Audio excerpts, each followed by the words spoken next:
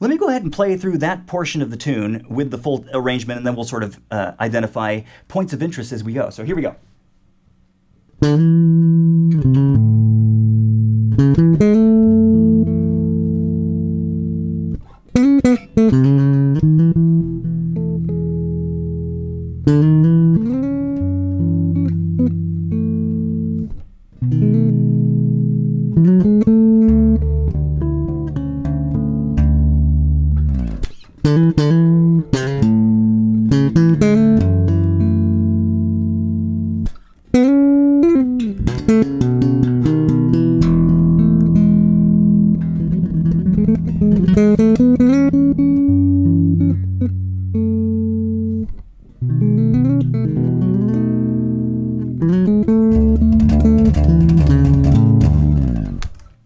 All right, so we're going to kind of go phrase by phrase through this first part of the tune, and I'll point out a couple things. Let me sort of preface this all by saying that with a piece like this, anything where you're playing the melody especially, but even more so with a piece like this where the bass is everything, there's no other accompaniment going on, I really want to encourage you to make every effort to emote when you're playing. And there are specific things technique-wise that will help you accomplish that. It's the same as verbal speech, where the manner in which I say something, if I make every word like this, or if I raise my voice or lower my voice or bring it down to a whisper, all of those things will contribute to what I'm communicating, maybe to a greater extent even than the words I'm using. So, and by the way, I talked about this a great deal in my Volume 2 DVD, Grooving for Heaven. So if you have any questions on that, by the way, feel free to go check that out. But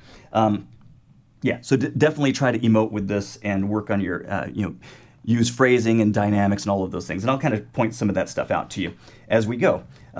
So the top of the tune. Okay, now you'll notice it's not, right? And I'm sort of exaggerating that a little bit, but you get the point. There's slurs and hammers, vibrato. There's my F sharp minor 7, right?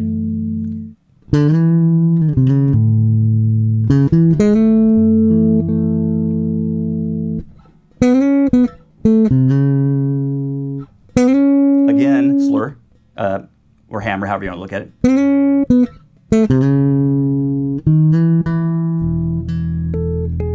So it's artificial harmonic, right? Another slur.